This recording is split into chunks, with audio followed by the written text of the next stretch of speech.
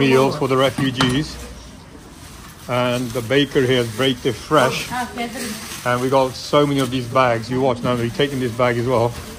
When we do the hot meals, we will serve these pieces of bread with the hot meals later on to those who are left without a house due to the earthquake in Turkey. You can see the bags there as well. There he goes. There he goes.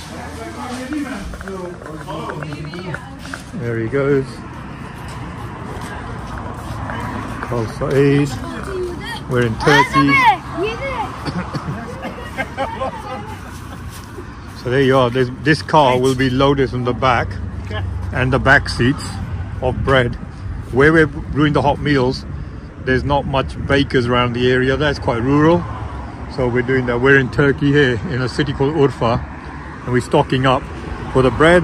About 1,000 people will be enjoying a hot meal thanks to your support, and they will each get with the rice, with the lentils and bread.